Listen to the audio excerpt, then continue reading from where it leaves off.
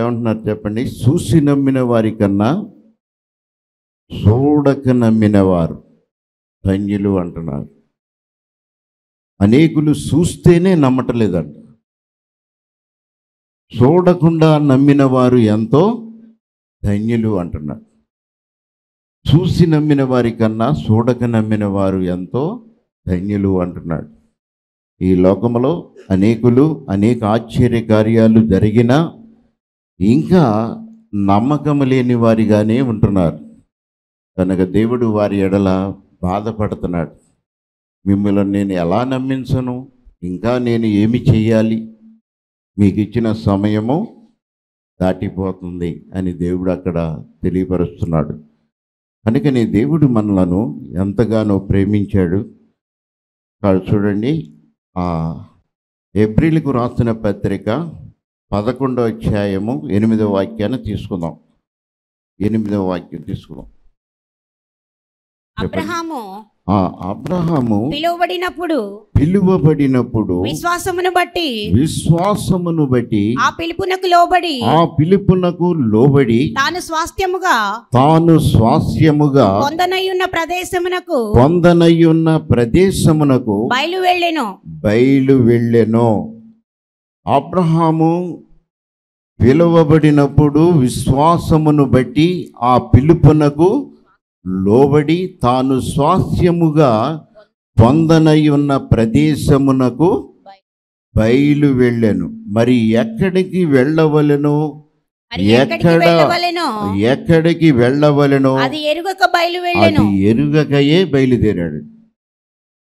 ఎక్కడికి వెళ్ళాలి ప్రభువా, నేను ఎక్కడ ఆగాలి అని అడగలేదు. కానీ ఆయన పిలిచాడు, నేను నమ్మాను. ఆయన నిజమైన సృష్టికర్త, మృతులను సజీవులుగా చేయగలిగిన వాడు, ఉన్న వాటిని లేని వాటిగాను, లేని వాటిని ఉన్న వాటిగా చేయగలిగిన వాడు. దేవునికి స్తోత్రము. అలా సర్వ సృష్టిని సృష్టించిన వాడు. ఈ లోకములో నక్షత్రములు కలుగును గాక అనగాని వాటి అంతట అయ్యే అనేక కోట్ల కొలది నక్షత్రాలు కలిగినాయి. ఈ సృష్టిని, ప్రకృతిని అంతా కూడా నోటి మాటతో సృష్టించినవాడు. కనుక ఆయనకు అసాధ్యమైనది ఏదైనా ఉన్నదా? నేను సర్వ సృష్టికి సృష్టికర్తను అని తెలియపరిచాడు ఆయన. కనుక ఆయన నాతో మాట్లాడటం ఏంటి, నేను నమ్మకపోవటం ఏంటి అని చెప్పి ఏం చేశాడు చెప్పండి? తనకు అడుగు పెట్టు స్థలము లేకపోయినా దేవుని మాటను బట్టి ఆయన నన్ను ఎక్కడికి నడిపిస్తాడో అక్కడికి నేను వెళతాను అని బయలుదేరాడు. దేవునికి స్తోత్రము. అలా కనుక రోమా పత్రికలో చూడండి, 4వ అధ్యాయము 17వ వాక్యాన్ని చూద్దాం. రోమా పత్రిక. అమ్మా, తాను విశ్వసించిన దేవుని ఎదుట అనగా మృతులను సజీవులుగా చేయువాడును. తాను విశ్వసించిన దేవుని ఎదుట అనగా మృతులను సజీవులుగా చేయువాడును. లేని వాటిని ఉన్నట్టుగానే పిలుచువాడు అయిన దేవుని ఎదుట అతడు మన అందరికి తండ్రి అయి ఉన్నాడు. అతడు మన అందరికి తండ్రిగా నిలబడి ఉన్నాడు. ఎలా ఉన్నాడు చెప్పండి? అపోస్తుల కార్యములో దేవుడు అక్కడ అంటున్నాడు, 7వ అధ్యాయము 5వ వాక్యాన్ని చూస్తున్నప్పుడు, ఆయన పాదము పెట్టడానికి కూడా స్థలము లేని, చూడండి, ఆయన ఇందులో అతనికి పాదము పట్టునంత, ఆయనకు పాదము పట్టినంత భూమినైనను స్వాస్థ్యముగా ఇవ్వక అతనికి కుమారుడు లేనప్పుడు అతని తరువాత అతని సంతానమునకు దీనిని నీకు నేను స్వాధీనపరుస్తాను అని అతనికి వాగ్దానం చేశాడంట. ఆయన ఏమన్నాడు చెప్పండి? ఈ భూమి అంతటి మీద ఒక దేశాన్ని నీ కుటుంబానికి ఇచ్చేస్తాను అని దేవుడు వాగ్దానం చేశాడు. ఆయన అలాగే ఆయన పిలవబడినప్పుడు కనీసం పాదము కూడా పెట్టడానికి ఆయన స్వంత స్థలం అనేది లేదు. కానీ దేవుణ్ణి నమ్మాడు. ఎలా నమ్మాడు చెప్పండి? ఆయన మృతులను సజీవులుగా చేయగలిగిన దేవుడు, ఉన్న వాటిని లేనట్టుగా చేయగలిగిన వాడు, ఉన్న వాటిని లేనట్టుగా చేయగలిగిన వాడు, లేని వాటిని ఉన్నట్టుగా పిలవగలిగిన వాడు. ఆయనకు అసాధ్యమైనది ఏదైనా ఉన్నదా అని చెప్పి ఆయన యందు ఆయన విశ్వాసం ఉంచాడంట.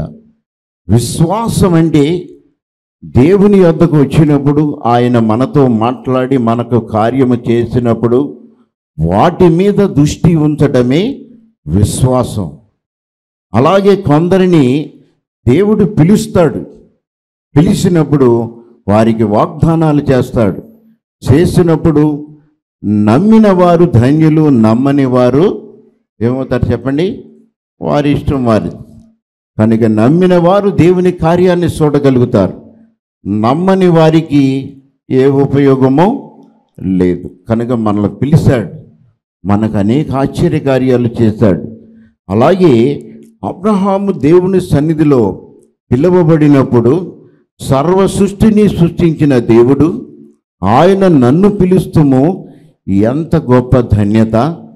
కనుక నేను ఏమి చేయటానికైనా సిద్ధమని చెప్పి తన సొంత గ్రామాన్ని, తన బంధుమిత్రులను అందరినీ విడిచి ఆయన ఎక్కడికి వెళ్ళాలి, ఎక్కడ ఆగాలి అనేది తెలియకుండానే ప్రయాణం చేశాడు. అంటే ఆయన విశ్వాసము ఎంత గొప్పది. దేవునికి స్తోత్రము. హల్లెలూయా. కనుక మనం అనేక చూస్తున్నాం, అనేక విషయాలలో అనేక ఆశ్చర్యకార్యాలు చూసాం. మనం ఎంతవరకు నిలబడుతున్నాం? ఏ రీతిగా దేవుని సాక్షిగా నిలబడుతున్నాం? అలాగే రోమాపత్రిక ఇప్పుడు మీరు చదివి ఉన్నారు, 4వ అధ్యాయము 17 చదివారు కదా. 18వ వాక్యాన్ని చూడండి. అక్కడ నీ సంతానము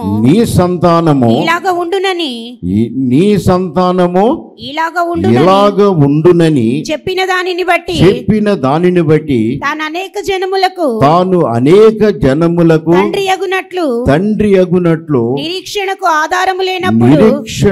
ఆయనకు ఆధారము లేనప్పుడు అతడు నిరీక్షణ కలిగి నమ్మెను. మరియు అతడు విశ్వాసమందు విశ్వాసములో బలహీనుడు కాక రమారమి 100 ఏళ్ల వయస్సు గలవాడై ఉండి అప్పటికి తన శరీరము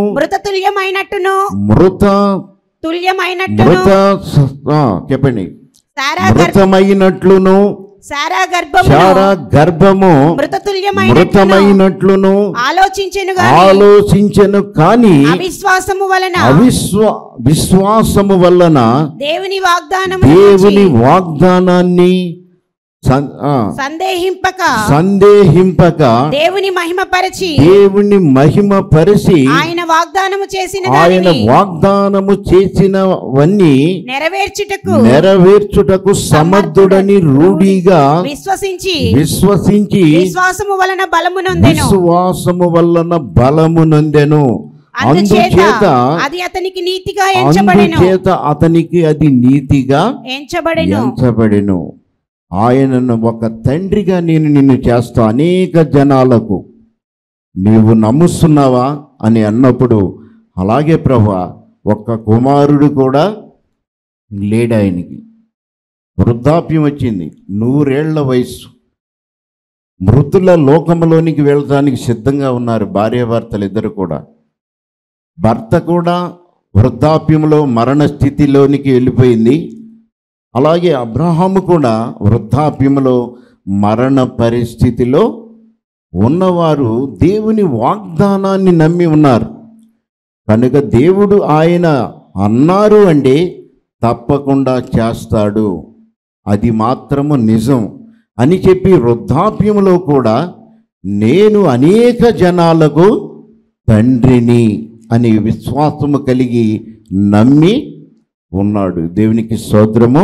హల్లెలూయా. ఎంత గొప్ప సాక్ష్యమో చూడండి. ఆయన వృద్ధాప్యంలో కూడా నేను అనేక జనాలకు తండ్రిని. నా దేవుడు నన్ను పిలిచాడు కనుక ఇప్పుడు నేను మృతుల లోకములోనికి వెళ్ళినా ఆయన సజీవులుగా లేపగలిగిన వాడు. ఆయనకు అసాధ్యమైనది ఏమైనా ఉన్నదా?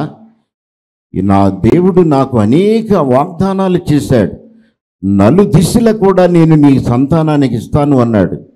అలాగే అంచెలంచెలుగా నన్ను నడిపించాడు. ఈరోజు నన్ను సజీవునిగా నిలబెట్టాడు.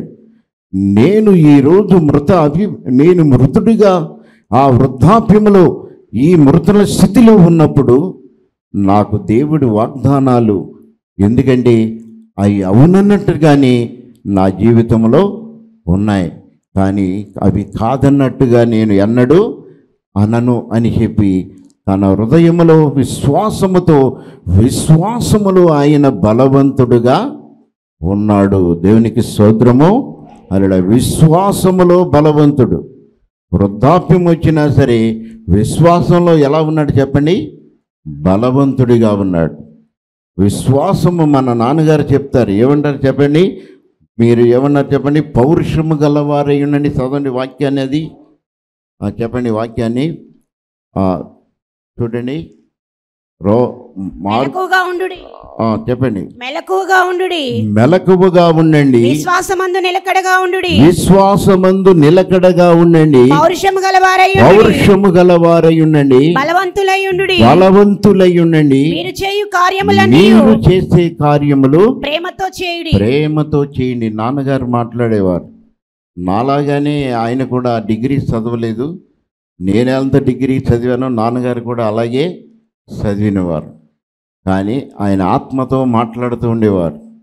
ఏమన్నారు చెప్పండి? శ్వాసములో నిలకడగా ఉండండి, పౌరుషము కలిగిన వారిగా ఉండండి, బలవంతులై ఉండండి. మీరు చేసే కార్యాలు ప్రేమతో చేయండి. దేవుడికి ఇష్టమైన కుమారులుగా ఉంటారు. దేవునికి స్తోత్రము. అలా కనుక మనం ఈ లోకమంతా సంపాదించవచ్చు, దేవుని ప్రేమను సంపాదించుకోవాలి. కనుక ఈ లోకంలో అనేక మనుషులను సంపాదించవచ్చు, ఏదైనా చేసి మనం చేయొచ్చు. కానీ దేవుడు సన్నిధిలో ఆయన ప్రేమను సంపాదించాలంటే అది అసాధ్యం. ఎందుకంటే తాను తగ్గించుకున్నవాడి దేవుని సన్నిధిలో నిర్దోషిగా ఎంచబడతాడు. దేవునికి స్తోత్రము. అలా కనుక దేవుడు అంటున్నాడు, అందుకే అబ్రహాము తాను తగ్గించుకున్నాడు. నా దేవుడు శక్తివంతుడు, ఆయన పిలుపునకు నేను లోబడి ఉన్నాను, నేను వృద్ధుడినైనా ఆయన వాగ్దానములు నిలిసే ఉన్నవి. దేవునికి స్తోత్రము. అలా కనుక నీ కుమారుణ్ణి పొంది ఉన్నాడు. కుమారుడి ద్వారా మరలా తిరిగి అక్కడ చూడండి ఎబ్రీయులకు రాసిన పత్రిక 11వ అధ్యాయము 17వ వాక్యాన్ని చూడండి. అబ్రహాము శోధింపబడి, అప్పుడు అబ్రహాము శోధించబడి విశ్వాసమును బట్టి ఇస్సాకును బలిగా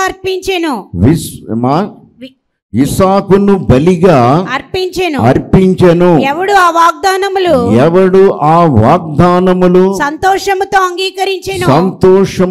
అంగీకరించెను. ఇస్సాకు అనినది నీ సంతానము అనబడును అని ఎవరితో చెప్పబడెను.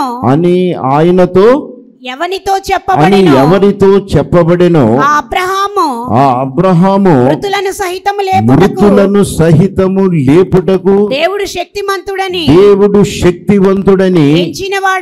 ఎంచిన వాడై తన యొక్క ఏకైక కుమారుని అర్పించి ఉపమాన రూపముగా అతని మృతులలో నుండి మరలా పొంది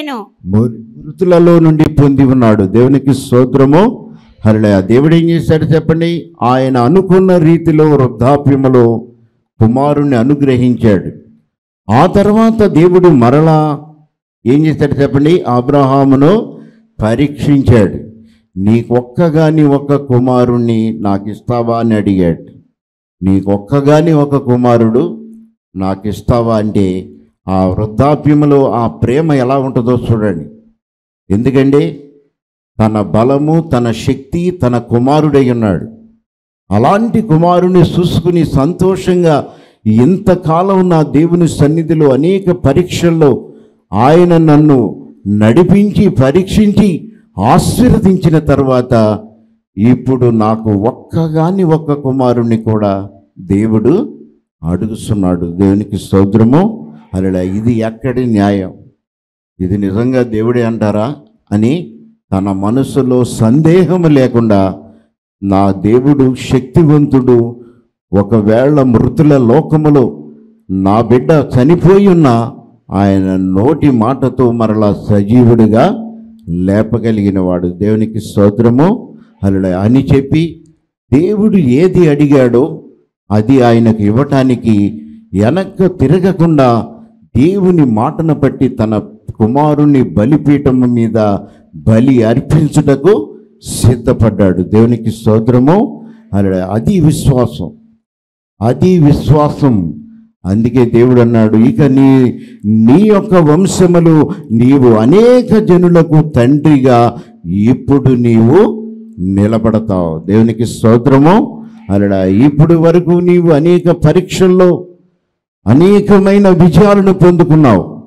అలాగనే ఇప్పుడు నీకు ఒక్క కుమారుణ్ణి నేను శోధించి నీకు ఒక బిడ్డనిచ్చాను. ఆ బిడ్డను కూడా నాకు అర్పణ చేయటానికి నీవు వెనక్కి తిరగలేదు అంటే నీ విశ్వాసము భూమి మీద ఏమన్నారు చెప్పండి? ఎంతో ఏమన్నారు చెప్పండి? అబ్రహాము దేవుణ్ణి నమ్మెను, అది ఆయనకు నీతిగా ఎంచబడును. దేవునికి స్తోత్రము. అలా కనుక ఇక నీవు నీతిమంతుడు, నీ సంతానము భూమి మీద ఆ ఇసుక రేణుల వలె నీ వలన ఆశీర్వదించబడును. దేవునికి స్తోత్రము. అలా కనుక ప్రతి పరీక్షలో ఆయన అన్ని రకాలైన దేవుని సన్నిధిలో శోధించబడి ఉన్నాడు. మనం ఒక్క శోధనకి నిలబడలేకపోతున్నాం. చిన్న శోధన వచ్చి ఏం చేస్తున్నాం చెప్పండి? దేవుడు ఉన్నాడా అని చెప్పి మందిరానికి రావటం మానేస్తున్నాం. ఇంట్లో ఏదైనా బాధలు వచ్చి ఏం చేస్తాం చెప్పండి? దేవుడి సన్నిధిలో కనపడటలేదు. ఇది విశ్వాసం అంటారా చెప్పండి? కాదు. కనుక దేవుడి సన్నిధిలో నీవు శోధించబడుతున్నావు అంటే సువర్ణములాగా మారిపోతున్నావు. దేవుడు అంటున్నాడు, ఆయన నోటి మాట చాలు.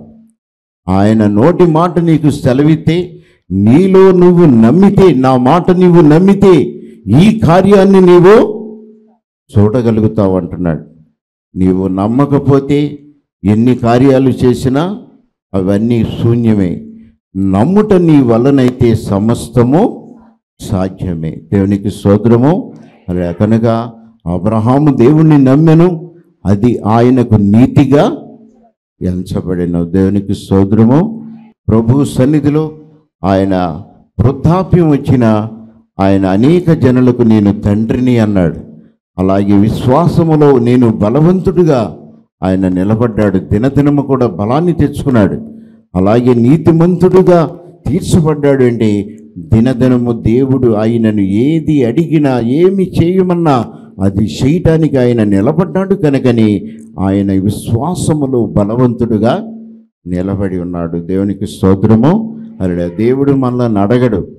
అడిగాను అంటే అది నీవెంతో ఘనతకు నీకు దేవుడు నీకు అనేక మేళ్ళు చేయటానికి నిన్ను అడిగి ఉన్నాడు.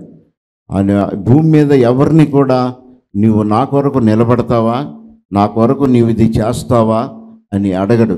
అడిగారు అంటే వారి జీవితం ఉన్నత స్థానంలో ఉంటుంది. ఆ విషయాన్ని అందరికీ తెలియదు. అది కనుక దేవుడి సన్నిధిలో అందరూ కూడా పిలుపునకు లోబడుతున్నారే కానీ కొంతవరకే నడుస్తున్నారు.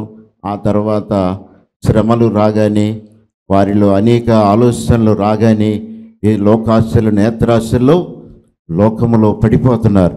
కనుకనే దేవుని ప్రేమను వారు తెలుసుకోలేకపోతున్నారు. దేవుడు అంటున్నాడు, నీవు నాలో నేను నీలో ఉన్నప్పుడు నీకు ఏది కావాలో అడగమంటున్నాడు. సమస్తము చేయడానికి మన దేవుడు సమర్థుడై ఉన్నాడు. ఈ లోకములో మృతులను సజీవులుగా చేయగలిగిన దేవుడు ఈరోజు మనకు తోడుగా ఉన్నాడు. ఈ చీకటిలో నుండి నిన్ను ఒక వెలుగు సంబంధుడుగా, వెలుగు సంబంధురాలుగా నిన్ను నిలబెట్టాడు. అంటే ఈ లోకానికి ఆయన పక్షాన నీవు వెలుగుగా నిలబడాలి అని, ఆయన మహిమను నీలో ప్రకాశింపచేయాలి అని. ఈరోజు మనము లోకానికి వెలుగు ఎవరంటే క్రైస్తవులు మనమే. కనుక దేవుడు నామాన్ని చూపించగలిగేది మనమే. పాపములో నుంచి, శాపములో నుంచి నిన్ను పరిశుద్ధపరిచి నిలబెట్టి నా వెలుగు. ఎందుకంటే దేవుడు అంటున్నాడు, నన్ను వెంబడించిన వారు మీరు జీవము కలిగి ఉన్నారు అంటున్నాడు.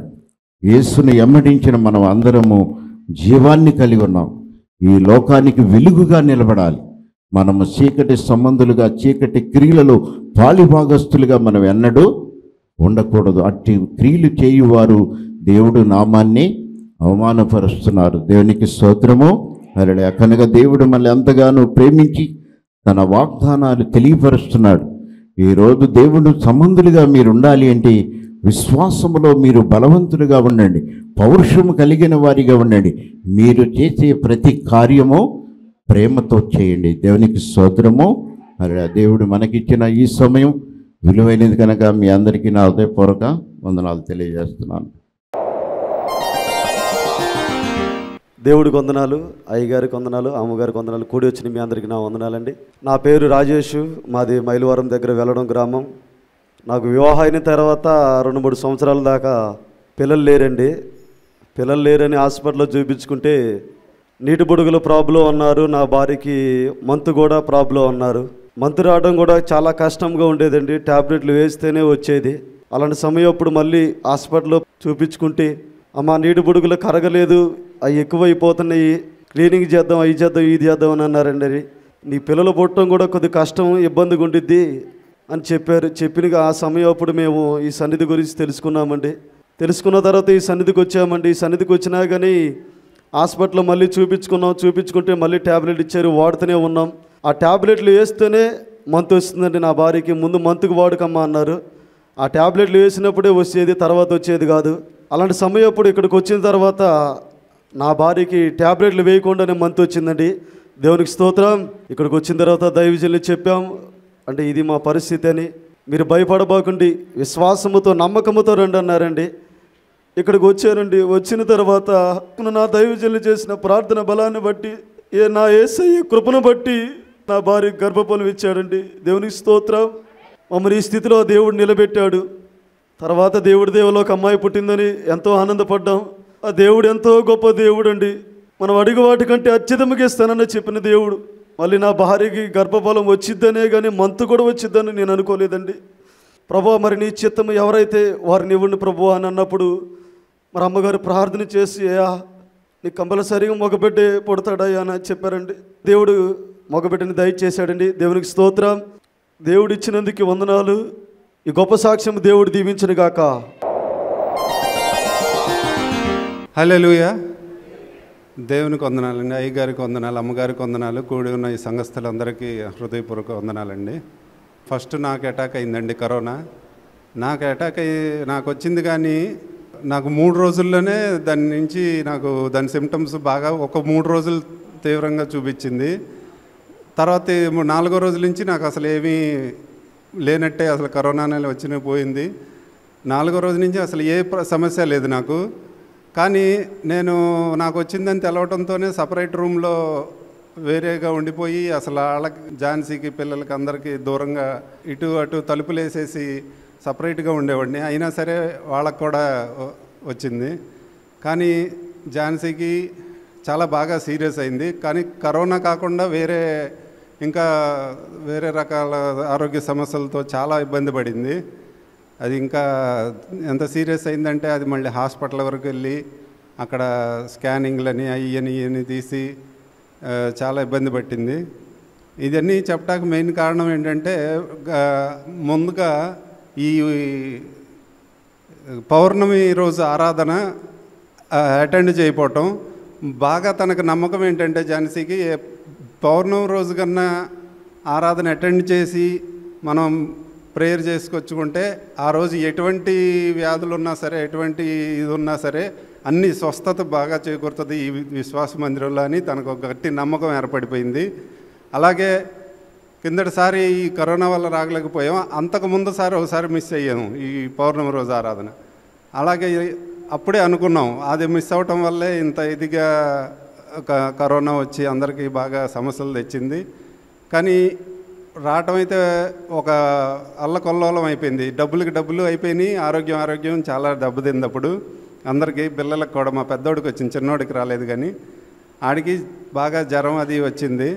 ఇక అదే అనుకున్నాం, ప్రభువా ఇక ఈ పౌర్ణమి రోజు ఆరాధన మాత్రం మిస్ అవ్వకుండా వస్తాము అని సాక్ష్యం చెప్పుకుంటాము. ఆ రోజు కూడా సాక్షుడిగా నిలుస్తాము ప్రభు అని ప్రేయర్ చేసుకుంటే ఆటోమేటిక్గా చాలా అద్భుతంగా అందరికీ తగ్గిపోయి మంచి స్వస్థత చేకూర్చిందండి.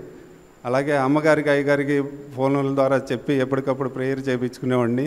వాళ్ళు కూడా ప్రేయర్ చేసి సహాయం చేసినందుకు ధన్యవాదాలు. అలాగే మళ్ళీ ఇంకా కొంచెం అనారోగ్యంతోనే ఉందండి ఝాన్సీకి. ఆమెను గురించి కూడా మళ్ళీ అయ్యగారిని, అమ్మగారిని, మీ అందరినీ వేడుకుంటున్నాను ప్రార్థన చేయమని. ఈ గొప్ప సాక్ష్యం దేవుడు దీవించను గాక. ఆమె